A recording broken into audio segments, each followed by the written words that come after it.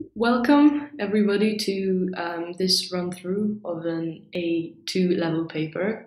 This is from summer of 2014, paper 41, so let's just jump straight into it.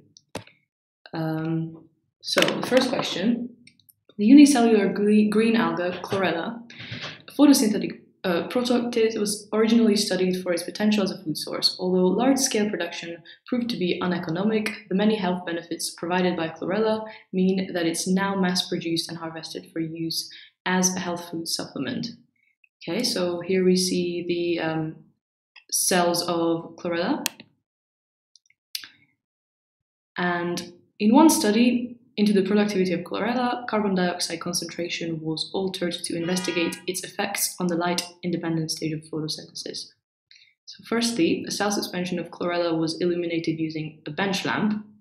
Then the suspension was supplied with carbon dioxide at a concentration of 1% for 200 seconds. Then the concentration of carbon dioxide was then reduced to 0.03% for a further 200 seconds. The concentrations of ρBP and GP were measured at regular intervals, and finally, throughout the investigation, the temperature of the suspension was maintained at 25 degrees Celsius. So here are the results. Here we can see the results. First question is one of those recall questions, so I'm going to be fairly quick with these ones, if that's okay. So state precisely where in the chloroplast ρBP and GP are located. So these ones would be independent reactions, so that would be the stroma. Next, explain why the concentration of ρBP changed between 200 and 275 seconds. Okay, so we're looking at this time interval here.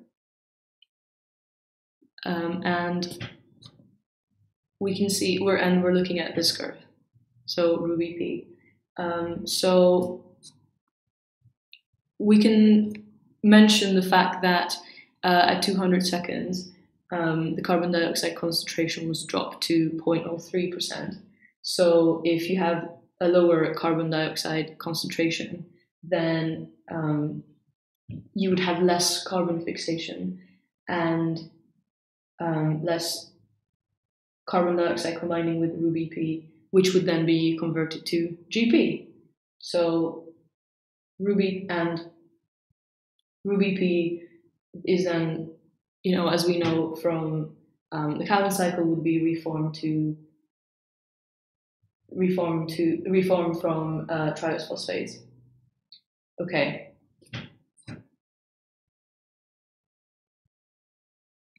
Calculate the rate of decrease per second in the concentration of GP between 200 and 350 seconds. Show your working and give your answer to 2 decimal places.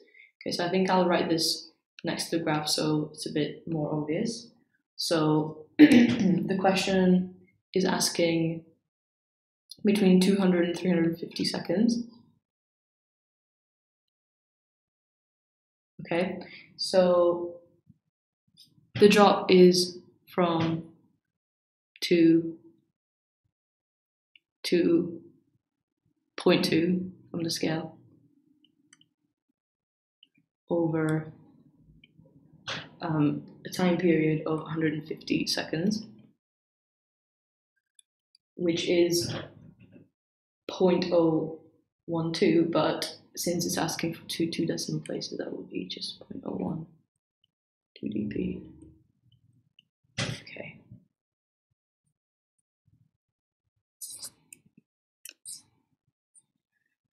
All right. And luckily, here are the units already, but always beware not to leave off the units. Okay. Explain how the decrease in the concentration of GP leads to decreased harvest for commercial suppliers of chlorella. Okay, so if we think about GP is essentially the first step for the output of the Calvin cycle. So the whole point of photosynthesis is so that you synthesize carbohydrates, lipids, and which could then be converted to amino acids, proteins, you can also mention a few, one of the most important ones, of course, is glucose. So if you have less triose phosphate as a consequence of decreasing concentration of GP, then you would have less of your photosynthate, which would indeed result in chlorella not growing as much or not having as much output overall. So therefore, you would have a decrease in overall biomass. Okay. Second question. Russian scientists have discovered the fruits of a flowering plant in the food store in the burrow of a ground squirrel in frozen sediments in Siberia. Dating techniques suggest that the fruits were stored by the ground squirrel about 32,000 years ago, shortly before the ground became permanently frozen. Tissue samples were taken from the fruits and grown in a nutrient culture medium. After treatment with plant hormones to simulate the growth of roots and shoots, 36 complete plants were produced. These regenerated plants, which looked identical to one another, flowered and after cross-pollination produced seeds that were able to germinate. Explain why cross-pollination produces more genetic variation among the offspring than self-pollination. Okay, so here this question is wanting you to explain the difference between cross-pollination and self-pollination. So as opposed to having, in regards to your genetic makeup, you essentially have two copies from the same parent if you self, but you have two different sets of copies of chromosomes from if you do cross-pollination. So outbreeding versus inbreeding, and if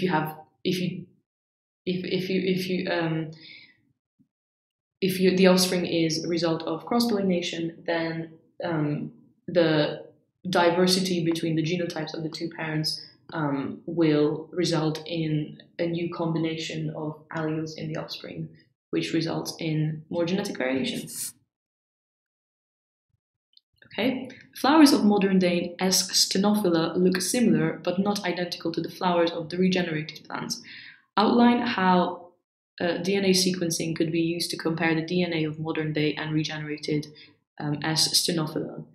Okay, so this question is a pretty straightforward recall question of if you know the DNA sequencing methods that can be used for this purpose. So the idea that you would have your genome, then the method is to cut them into fragments by restriction enzymes, and the denatured DNA then can be used to in a modified PCR reaction for sequencing, for Sanger sequencing, using DDNTPs or dideoxynucleotides, which would then result in chain termination and, excuse my cold, and whenever you incorporate, so you have the four different reaction chambers,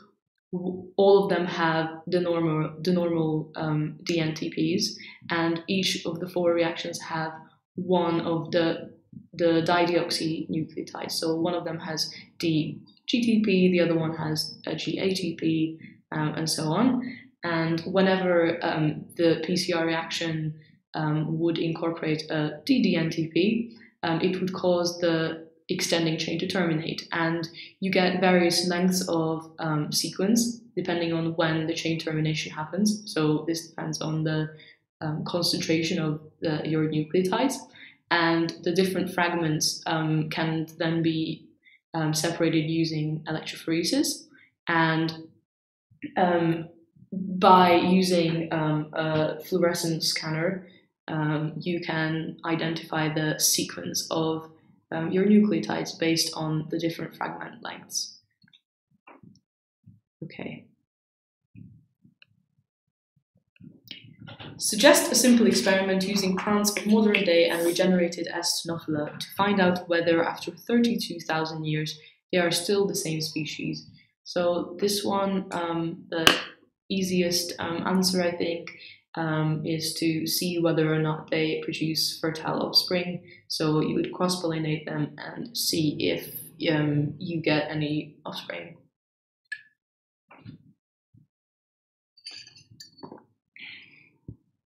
Okay, next question. Wheat, Triticum aestivum, sorry about the pronunciation, owes its origin to hybridization involving 3 different but related species of grass, A, B, and C. Each of these species had 7 pairs of chromosomes, so that means a diploid number of 14. The hybridization process is shown in figure 3.1. Okay?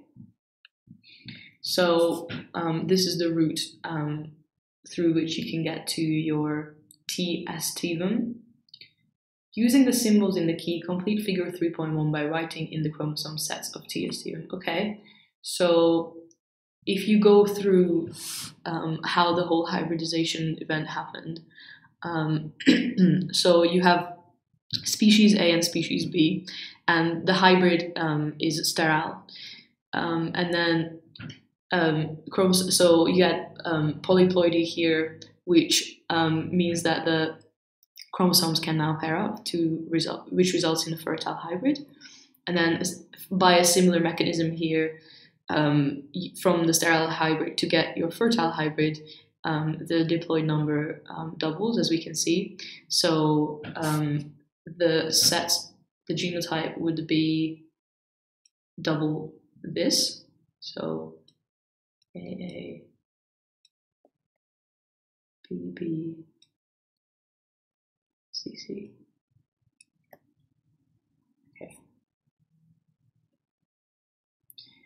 At the points labeled Y and Z in the hybridization process, a fertile hybrid was produced from a sterile hybrid. Explain why the hybrid AB is sterile and what occurred at the point labeled Y in figure 3.1. Okay, so as I've mentioned before, but let's go through it in a bit more detail. When you get, so AB is sterile because it's unable to form gametes. So when you get meiosis, your homologous chromosomes cannot pair up because they are from 2 separate parents that don't have homologs. Therefore, you cannot form your gametes. So when meiosis, however, in some cells, meiosis is unsuccessful. So you get spindle failure. Which means that you don't get the usual halving of your chromosomes that you get in non-sterile individuals. So you double your diploid chromosome number so you get a gamete, but the gamete has all the original number of chromosomes. But what this means is that in the next round of But what this means is that the failure of cell division means that the chromosomes can now form pairs, because you go from AB to a duplication, essentially, AABB. So now each of your chromosomes have homolog, which means that they can now form gametes, and meiosis can be completed. Okay, in 2012, permission was granted for a field trial in the UK of genetically modified T aestivum. The wheat carries a gene taken from peppermint plants that results in the wheat leaves releasing a volatile non-toxic chemical, E-beta-F, into the atmosphere. E-beta-F is not only produced by various species of plants, it's also secreted by aphids when they're disturbed by a predator. 2 experiments have been performed into the effect of E-beta-F on the behavior of aphids. Okay. So in the first experiment, you either have 10 centimeter cubes of air from a syringe that contained plant leaves that secrete E-beta-F, or you have 10 centimeter cubes of air from a syringe with no leaves that was added to containers with the aphids. In the second experiment, you have 20 centimeter cubes of air with 50 nanograms of E-beta-F, or your control, which is 20 centimeter cubes of air with no E-beta-F. Okay, and then after this, the number of aphids that moved away from the food was counted. Okay, so here is all of that result tallied up. And the first question, discuss the extent to which the results of these experiments support the idea that E beta F is an alarm signal for aphids. Okay. So what we can tell immediately from this table is that the number of aphids that stopped feeding and moved away from the food leaves in presence of E beta F, whether that comes from the leaves or just E beta F in the air, is quite high. So you can see that 54 out of 99 in the leaves case, and 111 out of 132 in the sort of more artificial experiment. So you could do a calculation of the percentages here if you wanted to. And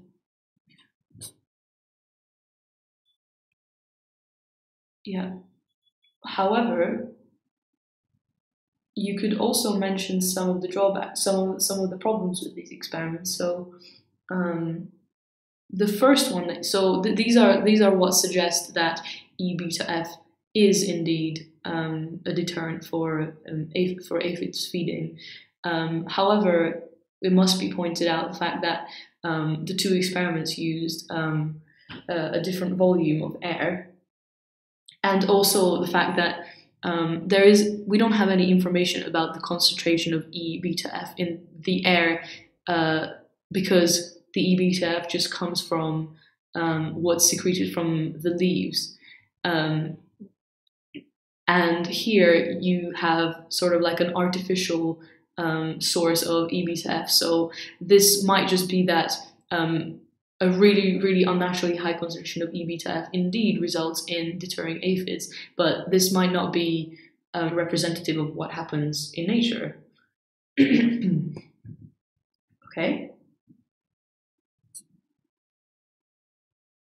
And oh yeah, and of course you don't really have a big effect with air that doesn't have any E beta F in it. Other experiments show that E beta F attracts predators of aphids, such as ladybirds. Explain how growing genetically modified wheat secreting E beta F could increase the yield of wheat. Okay, so if you just go through it logically, point by point. So if E beta F is secreted and it attracts ladybirds, that will result in the fact that the attacked aphids will secrete more E beta F, and the aphids are deterred from eating the leaves and taking the nutrients from the wheat. So overall, you get more healthy wheat that are undisturbed by aphids, and therefore you have a higher yield of wheat.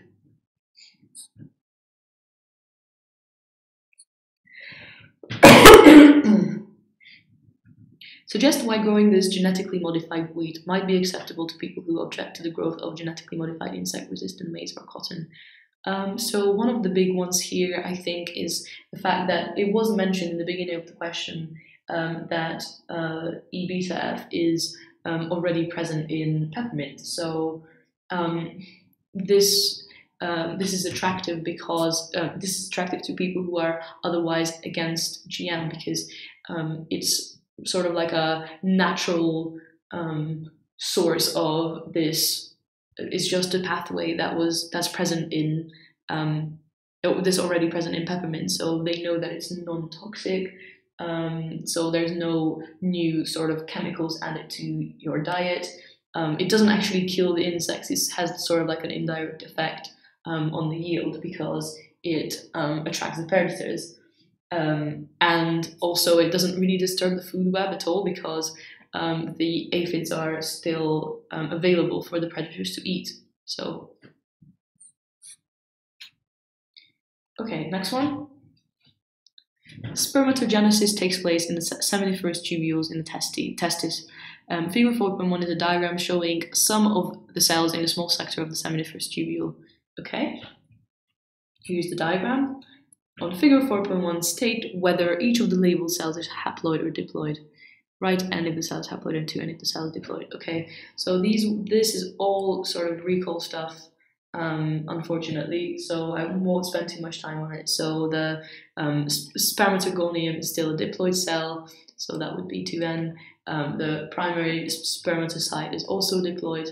Then meiosis takes place, secondary spermatocyte is n, and then the spermatid is, of course, just an immature form of the spermatozoon, so that's already an immature gamete cell, and then finally the spermatozoon as a gamete is haploid. Okay. Spermatogenesis involves meiosis, mitosis, growth, and maturation. State which of these processes is involved in each of the following steps in spermatogenesis. This is all recall stuff, so quickly, spermatogonium to primary spermatocyte. So this would be mitosis,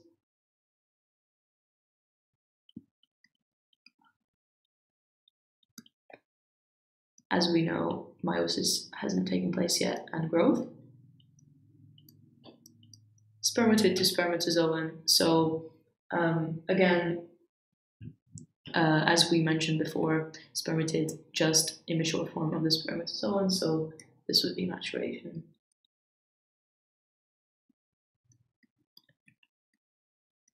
Okay, great. Next, state one role of a Sertoli cell. Okay, so you can mention a bunch of different answers here. So I think the most obvious one is that it provides nutrient for the sperm.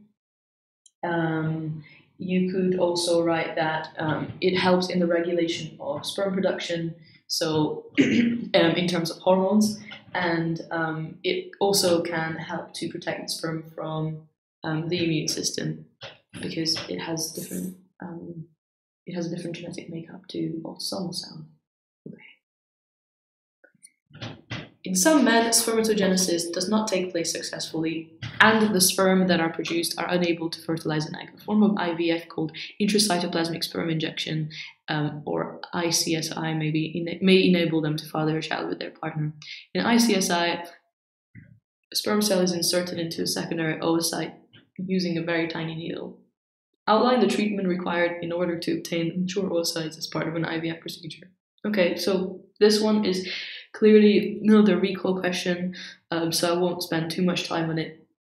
This is all, you can find all of these in the mark scheme. Unfortunately, this is not one of the questions to get creative on. So you can mention the fact that you use gonadotropin releasing hormone agonists or receptor antagonists to prevent ovulation at first, and then you induce superovulation. Sorry. And then you induce the maturation of your oocytes, and the resulting mature oocytes just before ovulation can then be collected from the ovaries. Okay. And then they are grown in culture. Sorry, yeah. And then they are grown in culture and fertilized using sperm. One approach to helping an infertile man to father children is to extract immature spermatids from his testes and culture them in the lab in conditions that may increase the number of them that develop into functioning sperm. These can then be used for IVF.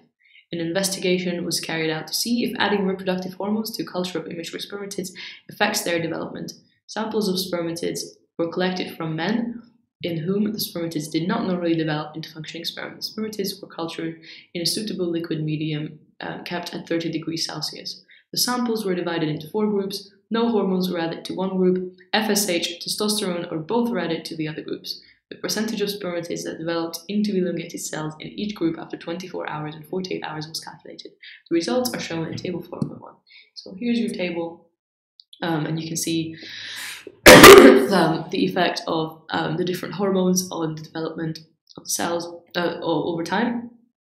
And the first question asks you to describe the effects of reproductive hormones on the development of spermatids after 48 hours. So we're only looking at this column. So the first one I think that you can see clearly is that if you compare these two, you see that testosterone alone doesn't have any effect, essentially, or negligible effect, if anything. Then we can also see that a combination of FSH and testosterone has the greatest effect, and FSH has an intermediate effect. Okay.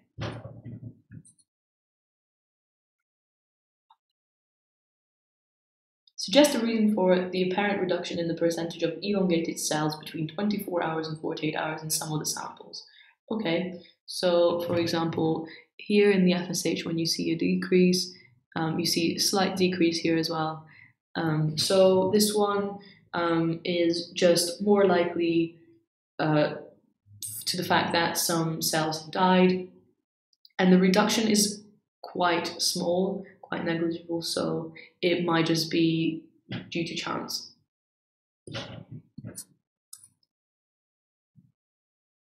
Suggest why the culture medium was maintained at a temperature of 30 degrees C and not at a core body temperature of 37 C. Okay, so this question is just a recall, and it's trying to get at the fact that 30 degrees C is a similar temperature to what the similar temperature to the testes, which have to be lower than the core. Normally it's between 30 and 35 degrees. So essentially, the production of spermatozoa would not be successful at 37 degrees C. It's too high of a temperature.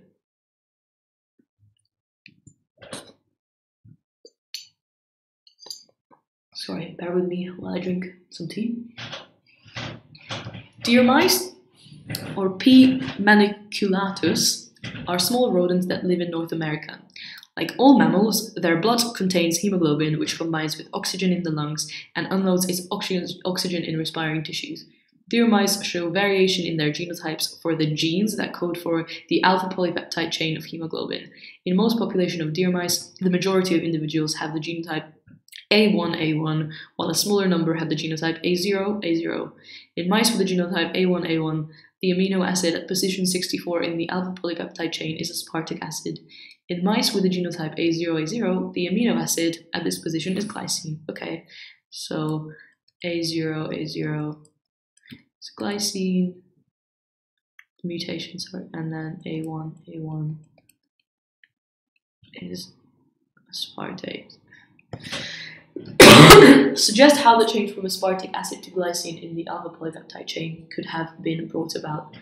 Okay, so this one is recall about mutations, and you can mention the fact that this is a random mutation in the sequence, which in this case resulted in a substitution. So you could mention that there are nucleotide triplets that code for one amino acid.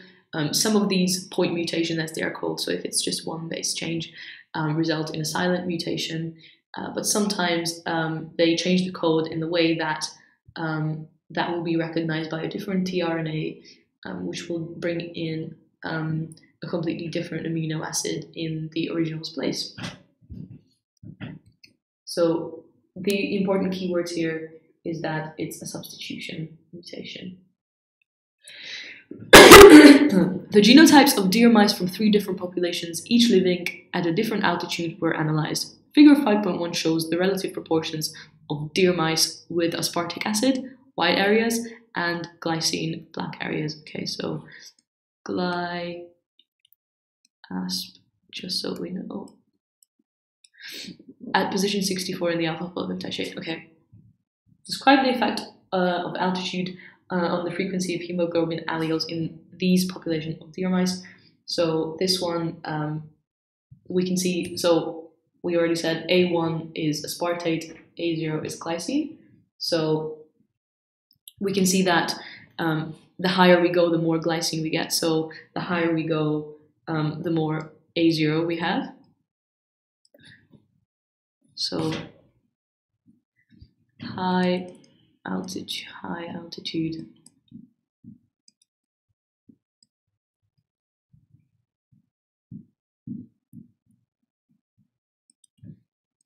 more glycine, higher A0, and lower altitude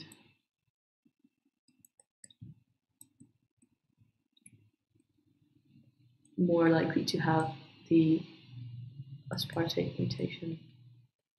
So you get more of the A1. And you get sort of the intermediate at the intermediate height, altitude, sorry.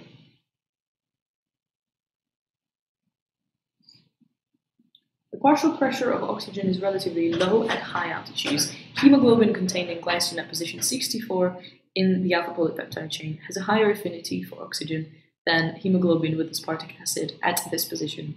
Suggest how natural selection could account for the difference in allele frequency in deer mice living at high altitudes and low altitudes. So I think the main idea is that the mice that have the A0 mutation at high altitudes, they have a selective advantage to the mice that have the A1 mutation. So essentially at high altitudes where the partial pressure of oxygen is low, this acts as a selection pressure,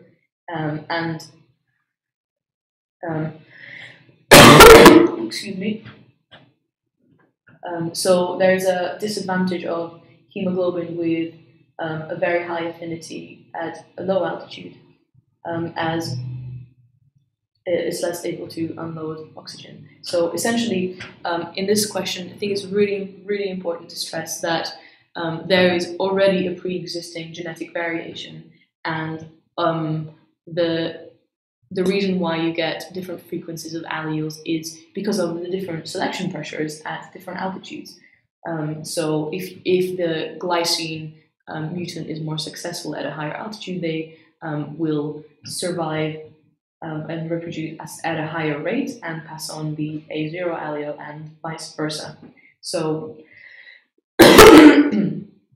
so if you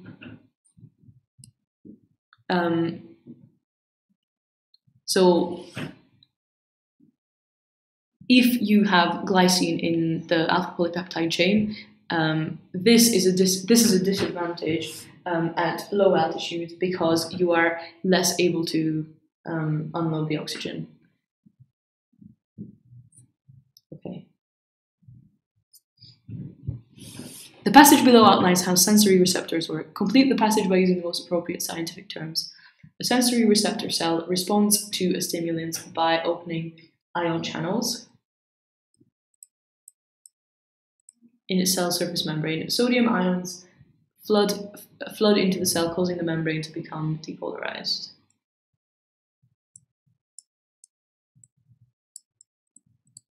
This is called the generator or receptor potential. If this potential is large enough to reach a threshold, then an action potential is transmitted to the central nervous system. An increase in the strength of the stimulus will result in an increase in the frequency of action potentials transmitted. Okay, I think that's pretty straightforward. Unfortunately, another recall question. Describe how an action potential is transmitted along a sensory neuron in a mammal.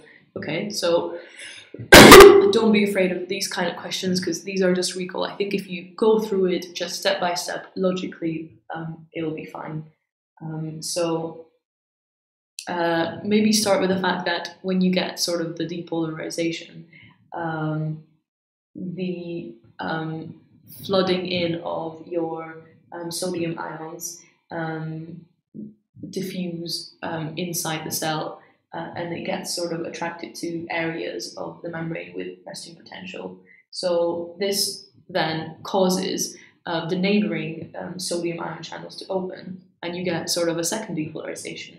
And then you get transmission in one direction. You can also mention the myelin sheath and how the Schwann cells, the fact that you get myelinated cells like that,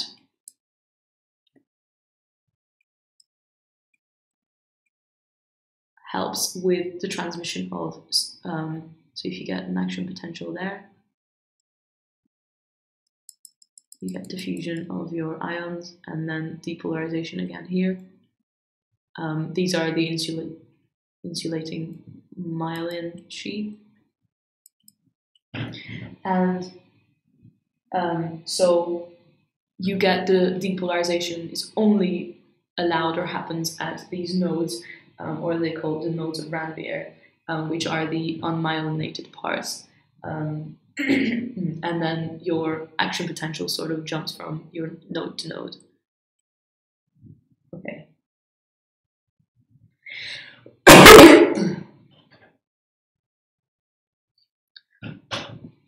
Occasionally during meiosis, homologous chromosomes fail to separate at anaphase. This is known as non-disjunction. Turner syndrome is the most common chromosome mutation in human females. It can occur due to non-disjunction in meiosis during gametogenesis. Some resulting gametes will be missing an X chromosome. Some forms of Turner syndrome occur when one of the pair of X chromosomes is not missing but has become damaged. The damaged X chromosome may have been broken and reformed so that part of the structure is lost. Figure 7.1 is a diagram of a normal X chromosome and two forms of damaged X chromosomes, X1 and X2. So in X1, a section of the P arm of the chromosome is missing. This deletion leads to reduced height of the female and abnormalities such as narrowing of the aorta. In X2, a section of the Q arm is missing, which leads to no development of the ovaries. Okay, so this one, X1, is height, and X2 missing of the Q, X2 no develop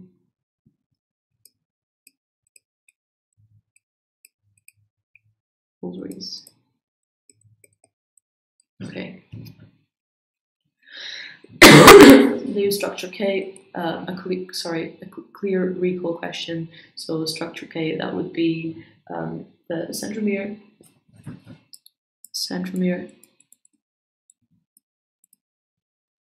and then explain why X1 and X2 result in different phenotypes. So this is another, I think, a pretty straightforward question. So if you just think about the fact that it's not the same part of your X chromosome that's missing. So you delete a different sets of genes that are present or missing, so which code for different proteins, different polypeptides, so they must result in different phenotypes. And then mothers with the X1 form of Turner syndrome can pass on the chromosome mutation to their daughters, but not to their sons. Complete the genetic diagram below to show how the chromosome mutation X1 may be passed on to daughters from a mother with Turner syndrome. So presumably it can be passed on to sons as well, but it's probably the mutation probably results in a fatality, and probably females with a normal X chromosome and a mutated X chromosome can survive. Okay, so normal male, XY, the gametes, X, X1, X, and Y. And then you can draw the Punnett square if you want. Let's do it. So from the father, I'm only taking X because we're only looking at the daughters, so you will get the genotypes of your daughters would be XX and XX1. So you get a phenotype of normal and Turner syndrome. Turner's. Okay, great. Next question. A mitochondrion contains DNA and ribosomes and is the organelle in which aerobic respiration takes place. Suggest the functions of the DNA and ribosomes in a mitochondrion. Okay. So, presumably, the question wants you to talk about just in general that the DNA is used for transcription of mRNA, and then the ribosomes are then involved in the translation of the transcribed mRNA. And also another recall bit is the fact that you probably need to know what sort of genes would be coded in the circular DNA in the mitochondria. And so these are enzymes that are required for respiration in the inner membrane proteins. Okay. Oxidative phosphorylation takes place in the mitochondrion. Different stages of oxidative phosphorylation are listed below. They are not listed in the correct order. So this one, you just have to go with the letter of the stage. Okay. So what I think I will do with this is I'm going to just go through and number these so we can talk about each step. So the first one has already been named for us, luckily. So that's reduced NAD releases hydrogen atoms to cytochrome carriers. The next step would be those hydrogen atoms are split to protons and electrons. Then these electrons that you get, the resulting electrons, are passed from carrier to carrier. Then the energy from the electron transfer, so it's all sort of makes sense logically, is used to pump protons into the intermembrane space. So you set up that proton gradient. What can that proton gradient be used for? Excuse me. This next step is actually given. So proton gradient is set up across the crystal. Then the protons diffuse through the channel protein into the matrix. And this, so the diffusion through ATP synthase causes the production of ATP. And finally, the protons can combine with electrons and oxygen to form water.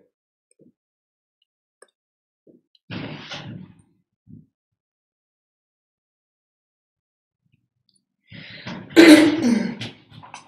ATP can be converted to ADP and inorganic phosphate by the enzyme ATPase. State the type of reaction taking place. Another clear recall question, unfortunately. So you can say that this is a hydrolysis reaction. You can also say dephosphorylation or exothermic reaction because you're breaking down a highly energetic bond. Some parasitic worms, such as tapeworms, live in a mammalian gut where there is no oxygen. Suggest how a tapeworm produces ATP in this environment. So this question is obviously wanting you to mention anaerobic respiration. So then you can mention glycolysis. So the fact that if you go from glucose, or actually triose phosphate, but anyway, you essentially get pyruvate. You don't have to draw this out, just explain glycolysis.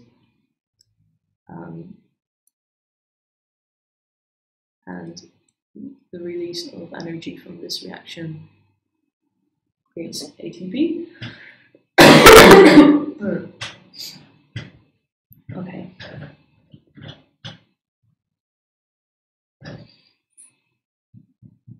So you can explain the fact that you get a net gain of 2 ATP molecules per glucose, and the pyruvate gets reduced, so it gains hydrogens from your reduced NAD, and then to reform your unreduced or oxidized NAD, the pyruvate forms lactate, and then the NAD is regenerated, which then finally allows glycolysis to continue. Okay.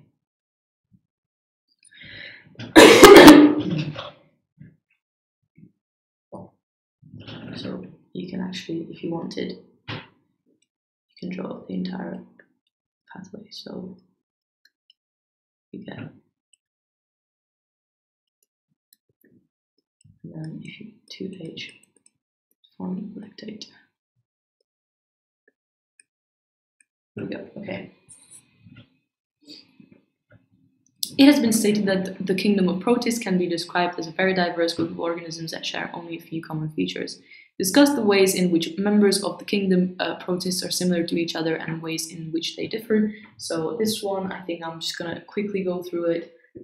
So you can mention that the similarities are the fact that the protists, sort of, all of them are eukaryotic cells, so that are not plants, fungi, or animals. So you can go a little bit into the detail of what makes a eukaryotic cell. So the fact that they have a nucleus, linear DNA that are that's associated with proteins, with histone proteins, and the fact that you've got membrane-bound organelles, such as mitochondria, and the fact that they use ATS ribosomes, the cell that is not the organelle.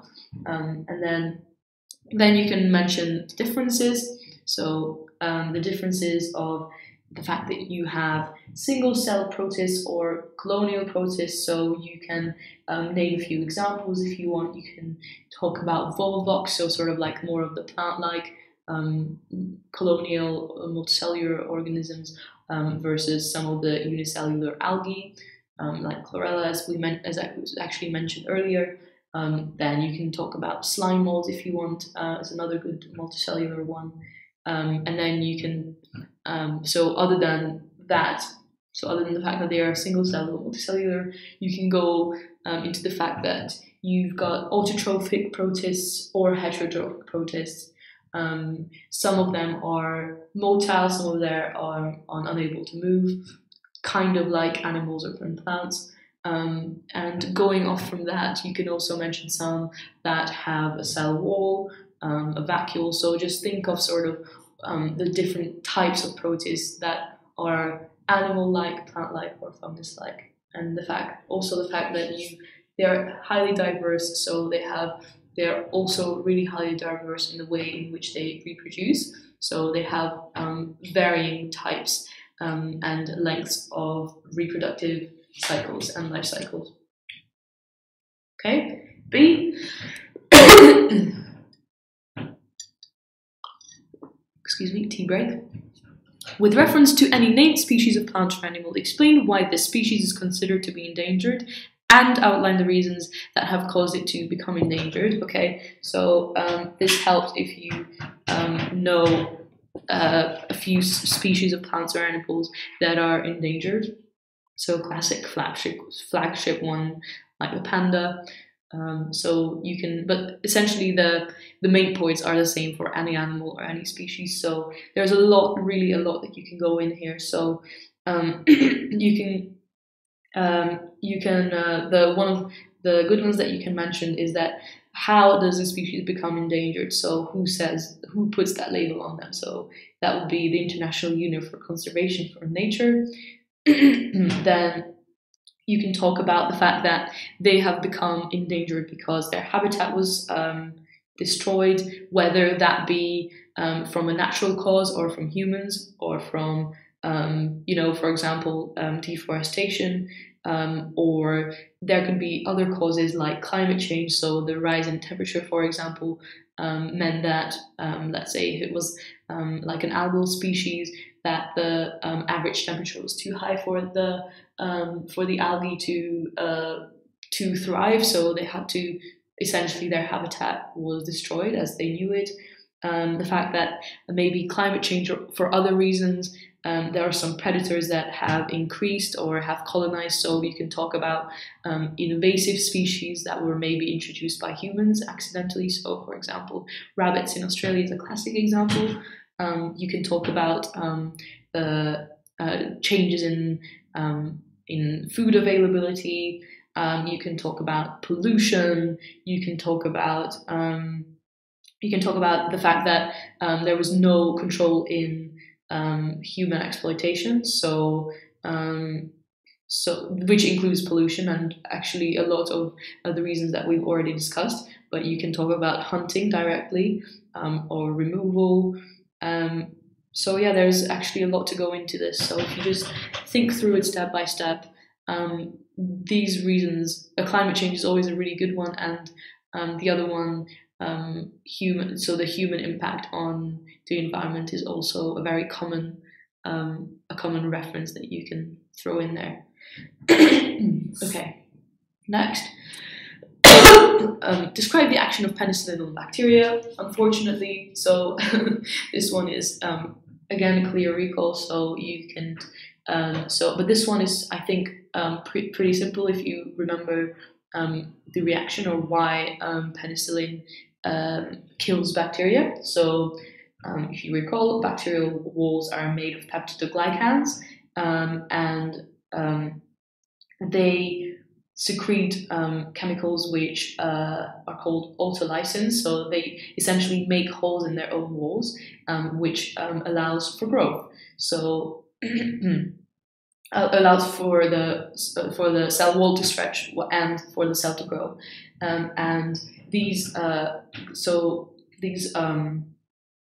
glycoproteins have crosslinks between the peptidoglycans, and the penicillin inhibits the formation of these crosslinks.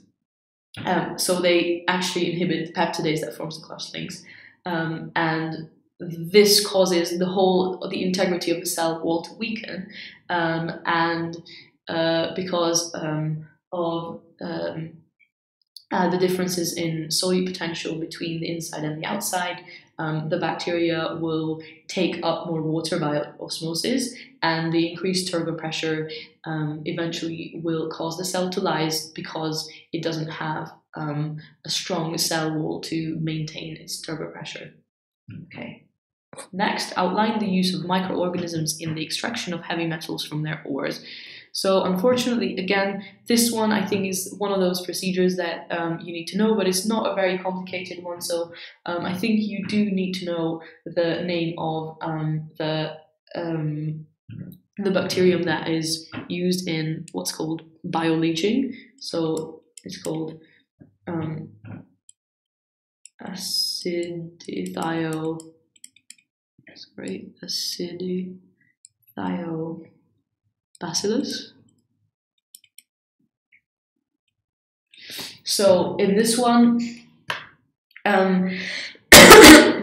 so you can say that bioleaching is used for low-grade ores, and the idea is that you want your insoluble ores turned into soluble products. So the way you do this is actually independently of the lactobacillus, some Fe3 plus ions will oxidize the ores. But in addition to this, if you set up acidic conditions and you use these bacteria, they will oxidize some compounds and make them soluble. So, for example, they will oxidize FeS2 using oxygen into soluble products, which can then be further purified to retrieve valuable products, valuable metals. Sorry. So these bacteria can oxidize sulfur, sulfur oxidizing bacteria, and then the Fe3 plus, as mentioned before, oxidizes the ore, but the bacteria help in regenerating the Fe3 plus, and In addition to this, you can also mention the fact that the metal can be displaced by adding scrap ions. So, for example, copper plus Fe, you can get metallic copper, so clear displacement reaction, where the copper is the oxidizing agent and iron is the reducing agent. Okay, so yeah, that's essentially it. So I hope you found this useful. Sorry about the coughing and my cold, and see you next time. Thank you.